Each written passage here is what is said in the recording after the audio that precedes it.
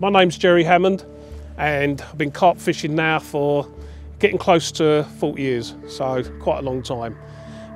For the last 20 or so years of that time, I've predominantly been targeting certain carp, certain fish that catch my eye, certain fish that really mean a lot to me, and that's what I've been doing for probably the last 20 years.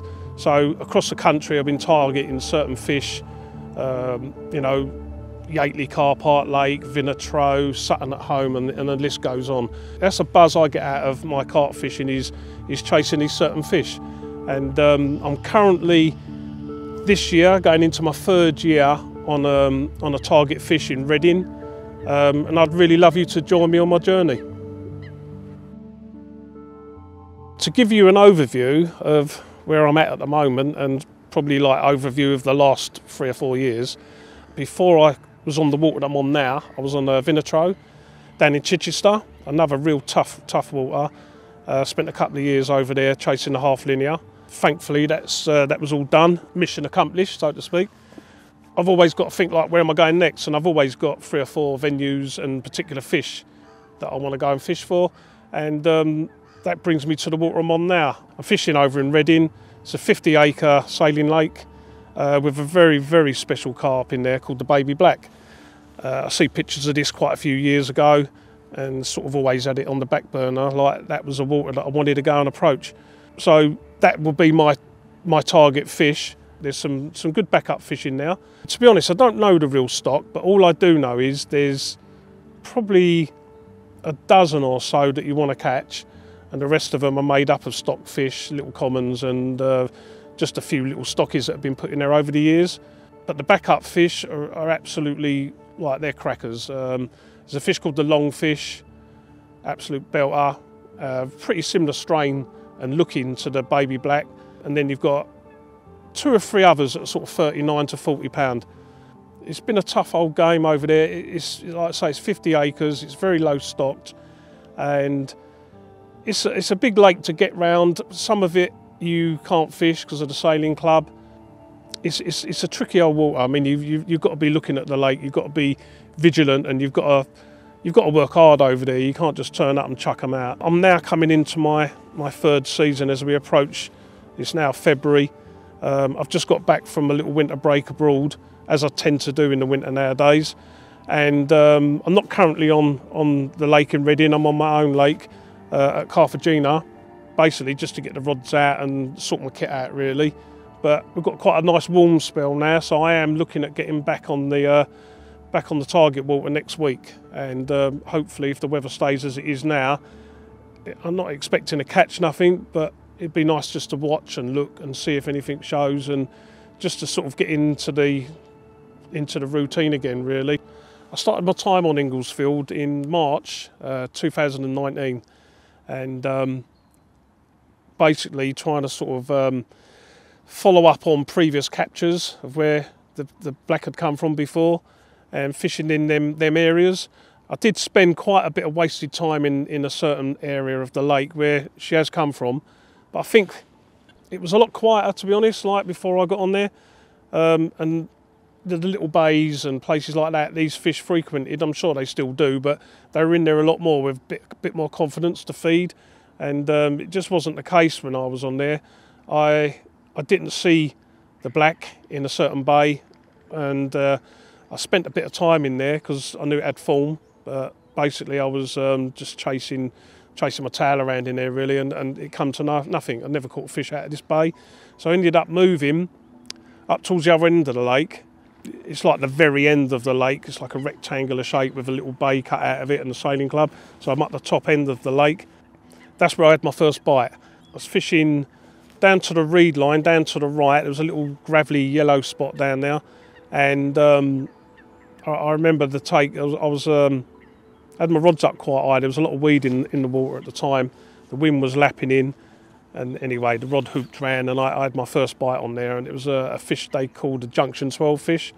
I think it was 29 or 27. 27 rings a bell, so it's 27 pound.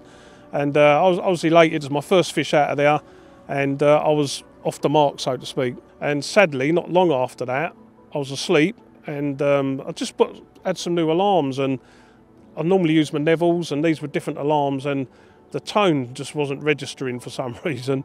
Anyway, like, you know, you wake up in fright. I was dozing and I see the rod hooped over. I picked the rod up, and this fish literally came out of the water and tail walked. Like, it was a good fish. It was a mirror. It was a fair size. Could have been one of the better ones. And God knows how, it cut me off on the lead core. It obviously dived behind a bit of gravel out there and just cut me off. So, you know, some you win, some you lose. But I'm still gutted about it, because I always to this day wonder what that fish was. But I was off the mark and 2 bites.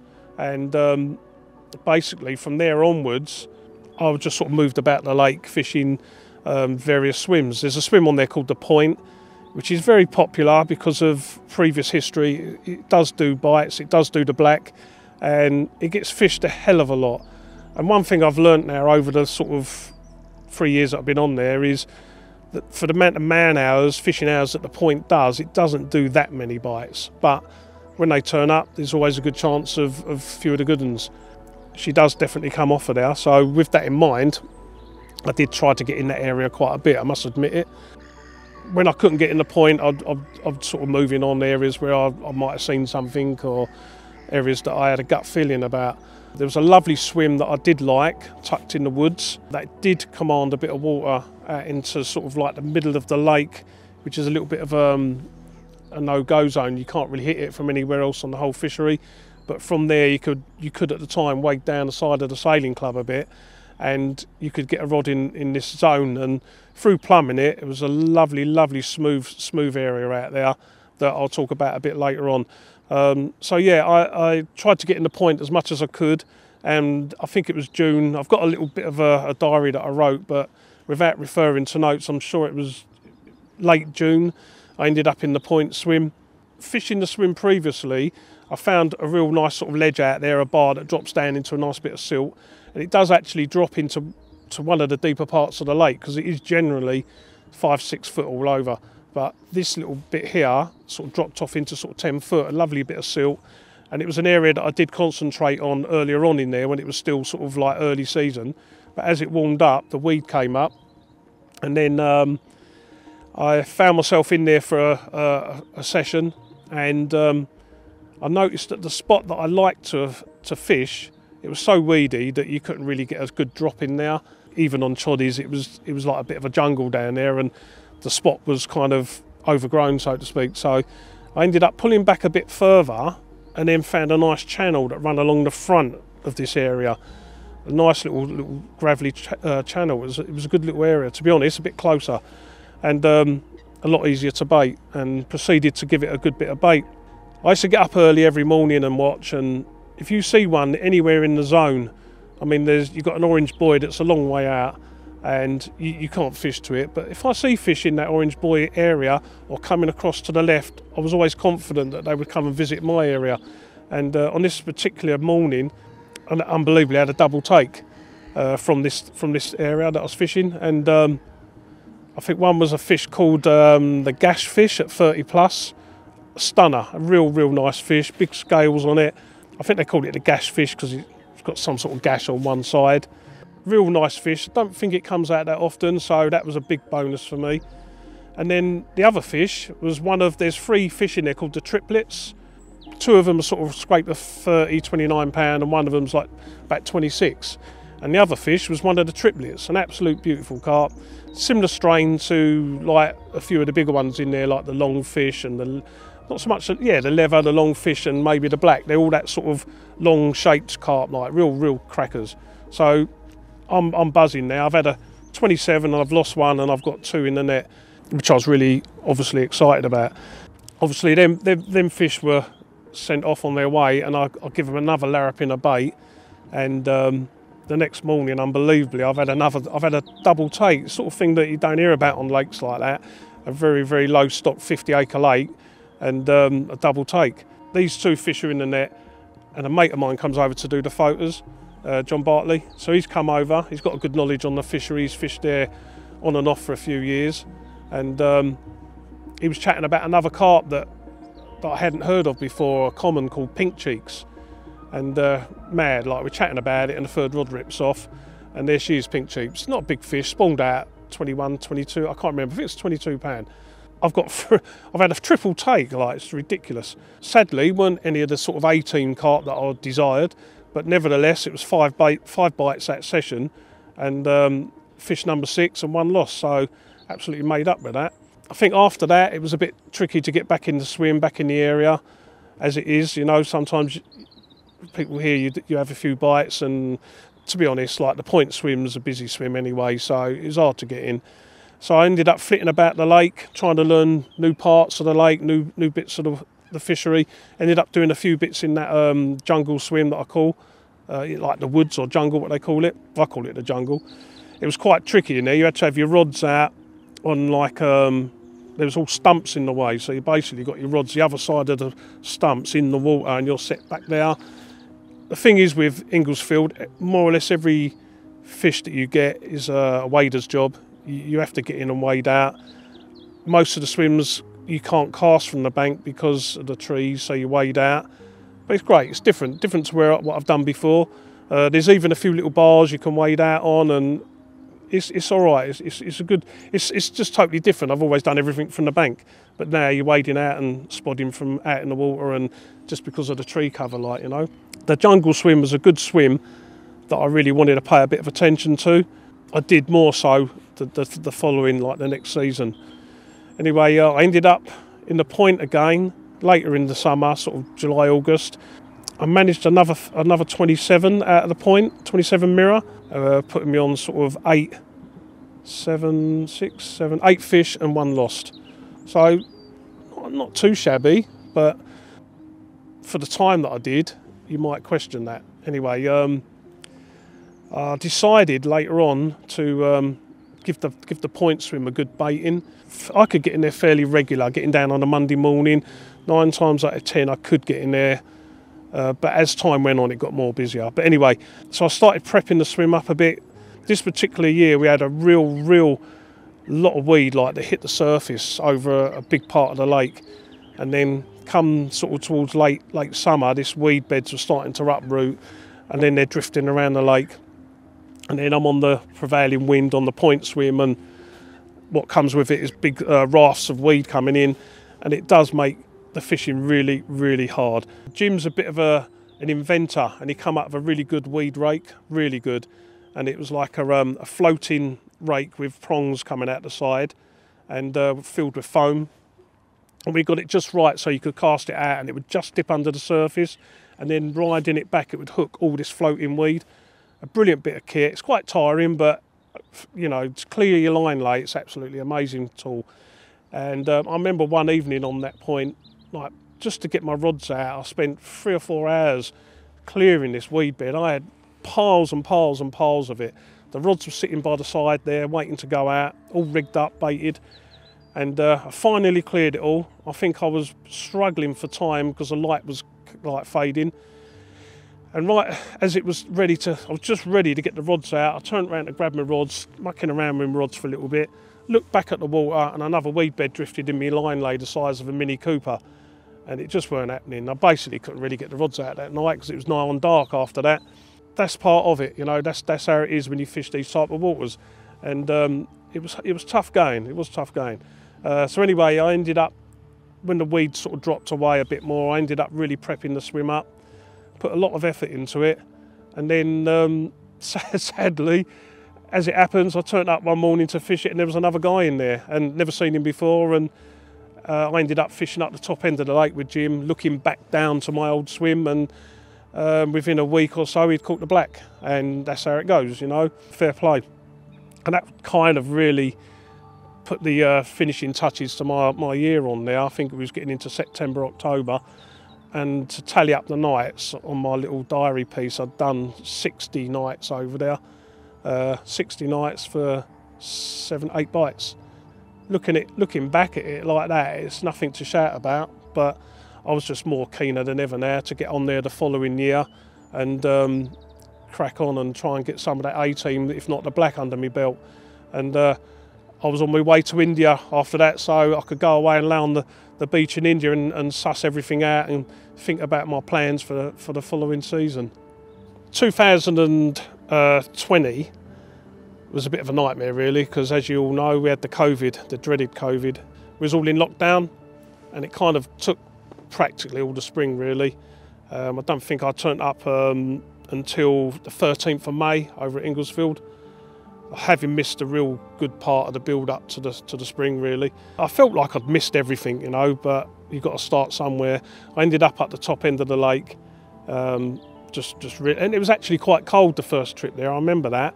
But what I noticed was all the onion weed was coming up, and I knew it wasn't going to be too long before they spawned.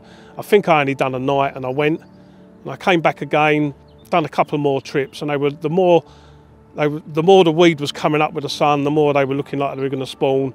And on the 24th of May, they actually started spawning, and I won't fish there at that time whilst they're spawning, obviously. And then after that, I tend to take a little break. I don't really want to be chasing them around because they're going to still be at it, still going to be like wanting a spawn, and they ain't all spawned at once. And it's kind of that period of time I don't really want to be fishing for them. So that's what I did then. I actually pulled off for a little while. I think I come and fished at home, and just had a little break. The whole year practically was a bit of a washout, what with COVID and missing the spring and all that. To be honest, I was missing the place and couldn't wait to get back. And I think I got back there sometime beginning of June. All that was going on in my mind was as far as we all know, the baby black's a male, and she would still be up there, 48 pound odd, and still a fantastic fish to catch no matter what the weight is. So I headed back over there. I decided to start trying to concentrate in that wooded area, jungle, or not the stumps, the wooded area rather. And I did start putting a lot of effort in there. I got to really like the swim, to be honest. And one particular morning, I noticed that there was a lot of fish activity. I was looking across the lake, sitting out on the end, and John Bartley had come back because he'd caught a few of them, and he wanted to catch the black. He'd not really put any time in over there for all the time I was over there. He'd pulled off onto other venues, but the one that he really wanted was the black. And just before this time, he'd caught the leather, which was another one he wanted, and one ideally wanted as well. So he'd caught the leather, and all that was left for him to catch was the black. And this particular morning, I'm looking from out on the end of the sailing club, and I'm seeing a hell of a lot of activity, very long in the point swim, but also in line with this buoy towards where he was fishing. And I think I messaged him and said something like, "Yeah, mate, there's a lot of stuff going on over your way. I'll be awaiting the call." And weren't long after that the old shout went up, and he actually had the black. So I went round there to do the photos with him, and 48 plus, absolute. I think it was the first time I'd seen it on the bank, and it just fired me up even more. Like, you know, an incredible carp. And obviously John was made up, job done, and that's another guy off the lake. You know, he's mission complete. So John having the leather and the black's gone, there's no way I could pull off. I still hadn't caught like the longfish, the leather, other good ones that are in there. So you just got to carry on. And that is the thing, when you're fishing for one target fish, it could come out to anyone at any time. You know, there's nothing to say you're going to catch it. You can put in as much effort as you like, but I do believe you'll get your rewards in the end. Most people that work hard at anything on the fishing side of things, they generally get their rewards. Like, you know, what goes around comes around. You end up getting your chance. And so I plugged on and spent a fair bit of time in the woods. I did get on the point again and had a recapture of the gash fish. I think that was my first fish that year, and ended up, after the gash fish off the point, back in the woods as much as I could get in there. Kept the bait going in on this smooth area that I really liked, and started getting amongst a few fish. I had a really old, crusty old, scaly mirror. I didn't even weigh it. I'm estimating it at just over 10 pound, maybe 11, 12 pound. And I just thought it was a stockfish that must have gone in there. So I showed it to a friend, and he went, no, that's not the that's not stockfish, that's an original old one. So that was another little bonus for me. Not that it mattered whether it was a stockfish or not, but to catch something that has been in there quite a long time, it was, to me, still worthy of a photograph. You know, it's still a bite out of an incredibly old water. So I've had a couple of fish now. I've had the gash fish again. I've had this little scaly one, and then later on I managed to get another fish off of the area, another one of the triplets, the second biggest one that I've not caught before, and I think that was 30 pound as well. So now I've had 2 of the triplets, the gas fish, and I've had a little scaly one, so I'm well made up, like, considering we'd missed quite a bit of the year. I carried on persevering with that area, and I think the next good fish I caught from there was, to be honest, I thought I've had this fish and I've waded along the bank to net it, because you can wade out. You're sort of wading up to your neck along the tree line, then you come up to the shallow side of the sailing club that takes you out, and you've got a good vantage point there, rather than trying to play it all the way back to the swim. I can walk down the sailing club bank and land the fish. Quite a lot of them did get weeded up, so you was just like heavy pumping in until you feel them kicks at the end and you know you still got it on. Like, anyway, this particular fish, to me at first, inspecting it, I thought it was the black. It went in, and like, you know, I've got that feeling. Is it her? Is it? I can't tell if it's her or not. Pulled all the weed out, and it didn't quite look big enough. But from looking down on it, still looked a big fish. And as I'm walking all my way back with it in the net, I kept opening the net and looking in, and is it her? You know, you get that doubt in your mind. 3/4 of the way back, I said, no, it ain't her. It's got to be one of the other ones. Anyway, I shouted up a couple of mates, come round. Nigel Sharp was on hand, so he come round and give us a hand with the photos. And it turned out to be the longfish. So I was absolutely made up. I've actually landed one of the A team now after 2 seasons on there. Like, you know, it was starting to get me down a little bit. I'm thinking, am I ever actually going to catch one of the A team on here? Although I was getting the bites, I just weren't tripping up the better carp, you know. Just for video's sake. There you go. You happy? Bloody happy. It's an understatement, mate. Man. One that I came here for as well, the old longfish, mate. Well pleased. We got it on the bank. It was a big weight. It was £43. That's big for that fish, because it is a long, sort of lean fish, but it did have a bit of a stomach on it, you know, and it looked the heaviest I've seen it in pictures and that. So yeah, absolutely buzzing. That's like one of the 18 crossed off the list. I'm trying to get the dates and everything in perspective here now. Tom Stokes was on the other bank.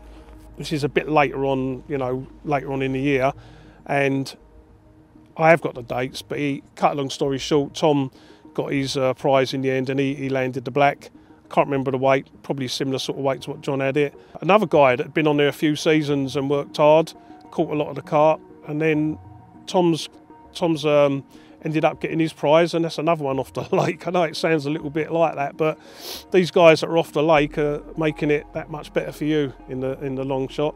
I ended up having a good year that year. Without checking the diary, I can't remember every incident, but I stayed in the wood swim, the jungle, what I called it, for as much as I could, unless someone else jumped in there.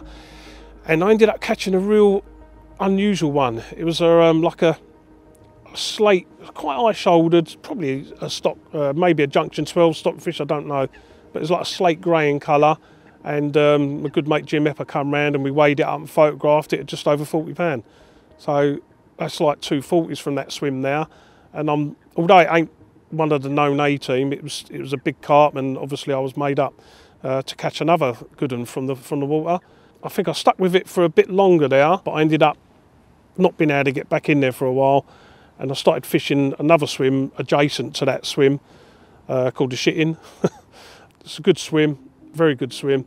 There's a bar that you can walk out on, and I was trying to, I can't reach the same zone, but I was trying to get in that area. Like, I worked hard in there, keeping the bait going, and ended up catching a few. I ended up having one of the nicest carp I've caught from there, called the leather, which John Bartley had caught previously, earlier on.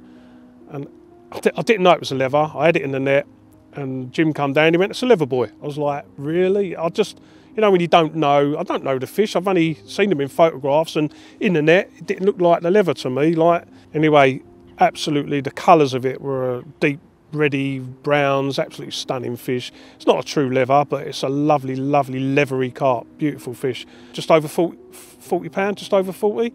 So I was having a good season. I've just had 340s now. I think I had 340s 9 on the bounce with the long fish, the slate grey and the leather, something like that. Ended up getting a 20 common that session as well. I also caught, maybe the next session, I can't remember, I caught the third triplet, 26. So I've had all 3 triplets now. I think after that it went a bit quiet for me. flitted about for a while, and then my wedding anniversary in September, I went out to my family's place in Portugal, and we stayed out there for 10 days. Jim was still hardcore, still cracking on. He'd caught the leather, he'd caught the longfish and various other good ones. So he was pretty much due the black, I think, as much as I was, like, you know. And it's really weird. I was out in Portugal, and I had this weird dream one night that I was over this lake and fishing with a mate, and it was really strange. I was kind of a little bit off my rods, like, and I had this panicking feeling where best get back to our rods, we've wandered a bit too far, and with my mate Jay, I think. And then as we got back to my rods, Jim's turned up with a couple of other lads. Really weird, he's wearing like a white shirt and white trousers for some unknown reason, and he's got this big grin on his face. And I've gone, "You've had it, haven't you? You've had the black." And he went, "Yes, boy, it's all done." I was like, unbelievable. Really, really strange, crazy dream. Anyway, I've woke up in the morning, and it's funny enough, the night before that morning he'd lost a fish, and I had it on my phone that he'd messaged me, and then the next thing I get is the phone call. "Got a mate, baby black in the net." I was like, unbelievable. How can you dream that? And then he catches it. So it was obviously 100% meant to be, you know, and made up for him. Big weight, 52 plus. Absolutely looked incredible in the photos, and fair play to Jim, you know. He fished really well over there, and he's achieved his target, and it was time for him to move on. So another one gone.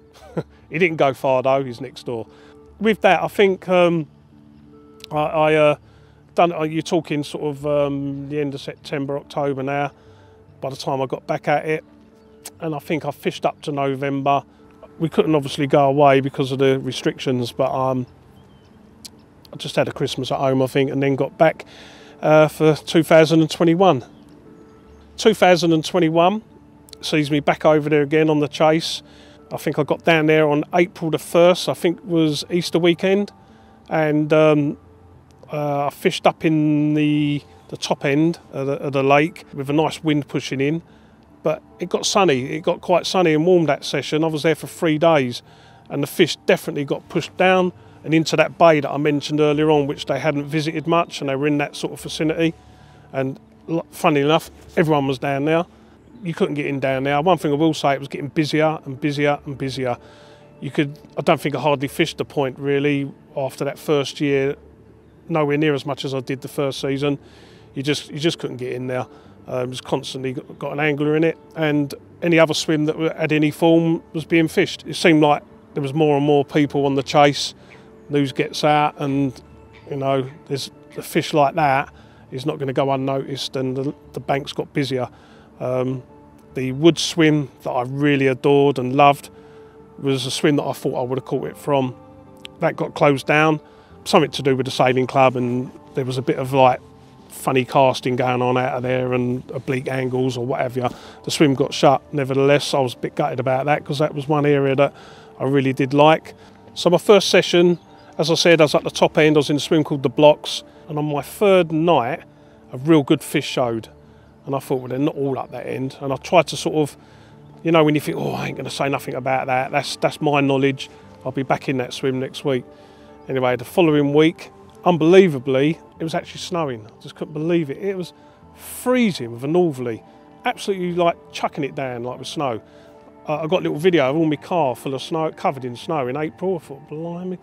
Anyway, ended up all the major swims at the top end, or at the end where the Blocks is, were all taken. All the ones that I wanted to be in. And there was no one down the other end. So maybe something else had been seen while I'd been off over the weekend. So anyway, I moved down, and funny enough, the point was free. And I stood in the point for a little while, and there was in amongst all this snow, I've never seen it before, there was a fly hatch going on. You know, like, and I see this carp's head just nut out on this fly hatch. And I was like, blimey, I've got to go and get my gear. I went and got my gear, and I counted quite a lot of fish showing. The snow sort of petered out, but they were showing on this, the seagulls were going bonkers all over the lake, but predominantly up my end where the point is. I felt really confident, but you know, as it goes, I set up and fished for them with no joy. I think I even tried zigs, but no joy. I felt as though I really had a chance. They were definitely up and moving and up for it, like, you know, but just no joy for me. And the eelgrass started to come up after that. We're into May. And taking you back to the 9th, 10th and 11th of May, it was a full moon and a really good low pressure. And I ended up in the boulder swim. Looked really, really promising, to be honest. We're seeing good signs of fish showing. The swim that I was in, the fish had come out the week before. So as far as I was aware, I was in the zone. But what had been happening over there, since they closed the wood swim, there's a big area out there that's inaccessible unless you're really belting them out. And there were a couple of lads on there that were fishing 35 rat pluses, like, trying to get to them areas. But I'd noticed that the fish were showing every time I was down, looking across to that bank that ran along in front of the sailing club, I was seeing fish show. Ginger Rich, one of the other anglers, was in the stump swim, fishing kind of that way. And it's funny because he was messaging me the night before. He said, "Are you seeing them out there?" And he was seeing them by this blue buoy. And it was really weird because he's going, "They're just by the blue buoy." And it just shows you, like, in perspective where they actually are. Because I see one show on the wind line, and he see it, and he said, "Yeah, it's just on the blue buoy." It was way past the blue buoy from my angle. I'm talking a long way past it. So I remember thinking that night, I'm just going to whack them long, like, you know, come off of my spots and just fish choddies or whatever as long as I can get them out to that zone. Anyway, the next morning, Rich went and landed the black. Unbelievable, like, you know, it was they were in that area and they were creeping in and out all along that bank and obviously down to where Rich was, and fantastic. I went round and see her landed for the second time, 48.8, another big weight for her, or him, and another amazing capture, and another one off the lake. You know, this could go on forever. This is what I'm thinking now. Sooner or later, it's got to be my turn. I did pull off once they spawned after that and had quite a bit of time off and just got about with other business, fished other places. And after they'd spawned, I went back quite a way after. I had a session in a swim called The View, but fish were still in this area. And I think they did have another go at late spawning in this zone. So my theory was, like, this is way after they had their big spawn. Maybe the fish are hanging around in this zone, eating the eggs or whatever. There's a lot of food in there, and there were fish present, but it was top to bottom weed everywhere at that time. And I managed to find a little tiny, little silty scrape about 10 wraps out, and put some bait on it and fished it, and I ended up having a tench off of it. I thought this spot's gonna do a fish, and then I see one like nut out, and I thought, stick with it. No one ever fishes that close, not over there. That night, I ended up having a take and waded out, you know, wondering what you got on the end. Could have been any of them. And it turned out I had a 27 mirror, one that I'd not seen before. I needed a photo, so I just quickly done a couple of shots on my phone and slipped it back. I ended up having that fish, having a tench and blah, blah, blah, and then couldn't get back in the swim. So then I ended up going next door and fishing one rod down to the same area and then one rod out. Anyway, cut a long story short, I ended up catching on the longer rod. I had a 30 common, which I was unaware was in there. I know there's a few commons in there, but not many. A friend of mine, Ryan, had a 30 plus common, and it weren't that fish. It was a different one. And I didn't think it was as big as that until I got it out and weighed it, and there you go, nice 30 common. So another one to the list of fish that I'd caught. Later on, I was in there and had a real strange occurrence one night. I kind of stuck with that area for a while. It's got good form, and I just thought that area might do me the black. I was asleep one night and I kept getting a few bleeps on one of the rods. Turned out to be the left-hand rod, and they were just bleeps. I didn't think anything of it really, and until I got up and it was driving me mad and checked it, and the actual rod had been pulled off the alarm with a bowstring tight line. So I was like, I've had a take. Obviously I've had a take, and where it's pulled it off of the alarm, the bleeping, I believe, was the other rod, like the whole setup moving probably, where it was pulling the rod. Anyway, I lifted into it, it was weeded solid, got my waders on, waded out, couldn't budge it, put the rod over the back of my bivvy for a while, just watching the rod tip. Pulled over a couple of times, picked the rod up, nothing, it's one of them, it's just in that weed and it weren't going far. I put the rod back on the alarm, set the clutch, and I did have a short moment where a few clicks were being taken, and I tried again, could feel it coming back, but nothing. Anyway, I ended up having to leave it till the morning, and they come out with a rescue boat, and we went out there and it was long gone, like I'd lost it. Absolutely devastated. You don't want to be losing them, but I'd lost the fish, and sadly could not get back in that area again after that. I don't know how much longer, but a couple of weeks later the black came out again from that swim.